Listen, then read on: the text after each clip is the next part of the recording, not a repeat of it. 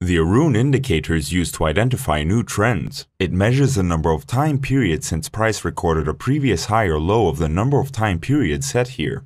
So for this default value of 25 time periods, and because we're using a one-day chart, the blue Aroon upline is calculating the number of days since a 25-day high, while the red Aroon downline is calculating the number of days since a 25-day low.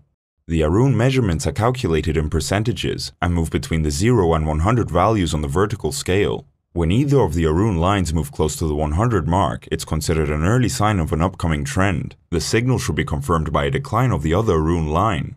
An Aroon down touching the 100 level with the blue Aroon up dropping below the 25 mark indicates downside potential, while an Aroon up of 100 and an Aroon down less than 25 indicate strong upside potential. The Aroon can also be used to determine periods of market consolidation. The market is generally considered to be in a consolidation phase when the Aroons form parallel lines below the 50 level, signaling flat market conditions.